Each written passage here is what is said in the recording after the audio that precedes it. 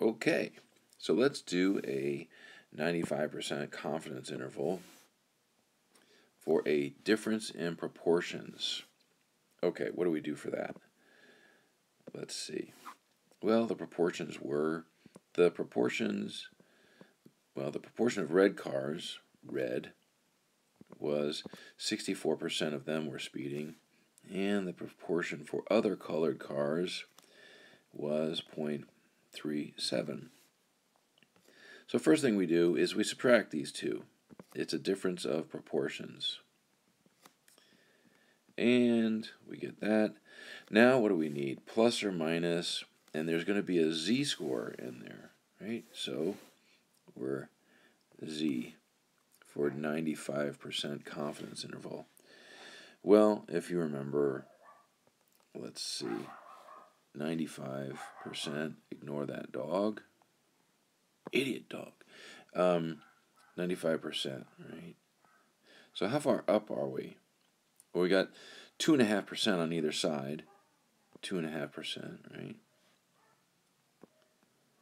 And we go all the way up, so that would be 97. We want this value right there. How far up do we go? How many standard deviations is that up there? Because that's what normal CDF tells us. So we have to do inverse norm of 0.975. Inverse norm. That gives us that critical value. So that inverse norm of 0.975 gives us 1.96. Okay, because we want to figure out from here to here. The middle number would be when we subtract these two over here, like that. So anyway, now what about the standard deviation? Well, this is a confidence interval. We do not do the combined proportion for this one. The only time we do the combined stuff is for a significance test. Everything else is just regular. And by regular, I mean this. There, this one, right? So the two proportions, the sample size, the other two proportions, proportion minus 1, sample size. The other proportion, that proportion minus 1, sample size, blah, blah, blah. Here's our... Oh, I wrote it. God, I always do that. I have like number dyslexia. I reverse the numbers. So it's 0.037, like that. Okay. So if we subtract those two up here, like this, so what I'm going to do is subtract these two, and I get 0.27.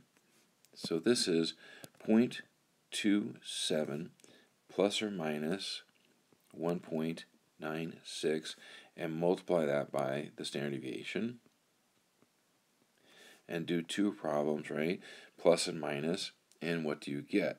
So multiply these, add it to this number, take that same number, subtract it from that number. What is our interval?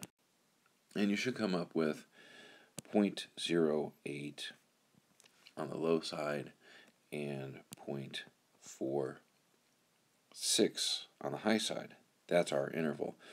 So what we should expect is that the difference in proportions should be somewhere between these two numbers, right? We're 95% confident that the true difference in proportions of speeding red cars and other cars is somewhere between 8% and 46%. Notice 0 is not in that interval. That supports our argument that we would reject the null hypothesis. If 0 was in there, there is a possibility that the difference in proportions would be 0, meaning the cars speed at the same proportion of red cars and other cars are speeding. Okay, so again, that was a little bit convoluted, but what we're saying is the fact that 0 is not in there supports our argument to reject the null hypothesis.